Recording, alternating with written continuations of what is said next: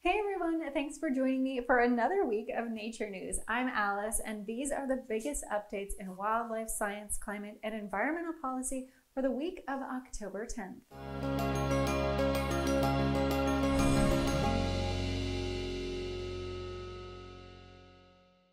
You all know I love bears, and this week the National Zoo in Washington, D.C. had a gender reveal party for this adorable little panda.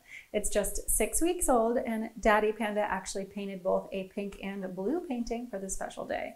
And don't worry, they didn't start any wildfires. Surprise though, it's a boy, and it's going to be joining its two brothers in just a few weeks. How adorable. If you also love wildlife, do me a favor and smash that subscribe button, leave a comment down below, and share this video with a friend. And if you want to see even more wildlife right now, then now through November 8th, you can catch a ton of amazing wildlife documentaries at the virtual Wildlife Conservation Film Festival, and tickets are only $12. I've actually been watching one of these videos every night, and I'm absolutely loving it. Climate change has caused rises in sea levels around the world. And in Italy, the city of Venice has spent the last 17 years working on a gate system to hold back floodwaters. It's named the Mose System, and it was finally put to use for the first time ever just this week during a high tide event. And the results so far are pretty impressive. The question, though, is whether or not other cities around the world are going to follow suit. In Miami, Florida, they're also working to fix their flood problem by raising streets and buildings due to the rising seas there. I'd love to know what you guys think about this, so leave your comments on sea level rise in the comments or connect with me on social media using the hashtag NatureNews. There's also great news out of the Americas for the public lands. Now, William Perry Penley, who was illegally running the BLM for close to the last year, was finally ousted by a federal judge. The even better news is that many of the decisions he made may also be invalidated. His position was supposed to be confirmed by the Senate, but President Trump failed to send his name in for appointment. Now, Morris, who is the judge, he also could call into question decisions made by officials in similar positions across the administration, which has not nominated people to fill 133 of the more than 750 key positions that require Senate confirmation. Now, many of the people carrying out those responsibilities may now be challenged for doing so in violation of a law about filling federal vacancies. Have you ever walked along the Los Angeles River in LA?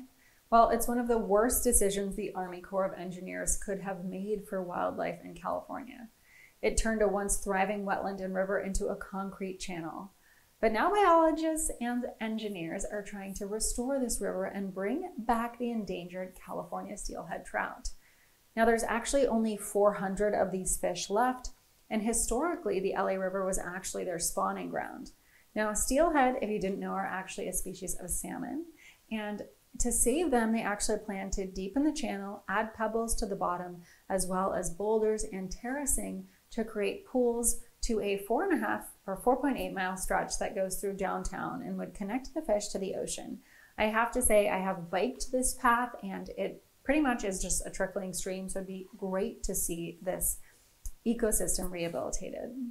Speaking of fish, the Puyallup tribe has notified Electron Hydro that the tribe actually intends to file a lawsuit over ongoing violations of the Clean Water Act and the Endangered Species Act because of fish-killing operations of the Electron Dam and the pollution of the Puyallup River.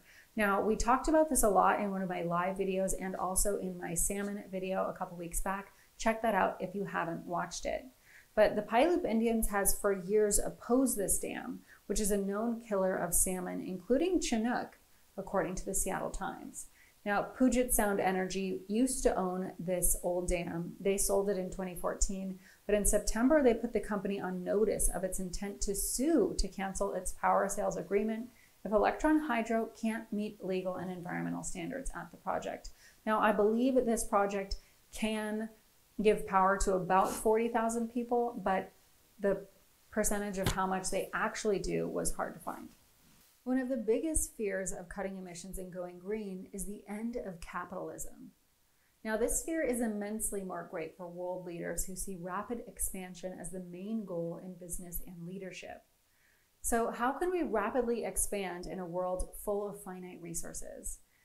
So here's some food for thought from an interesting article I actually read this week on degrowth.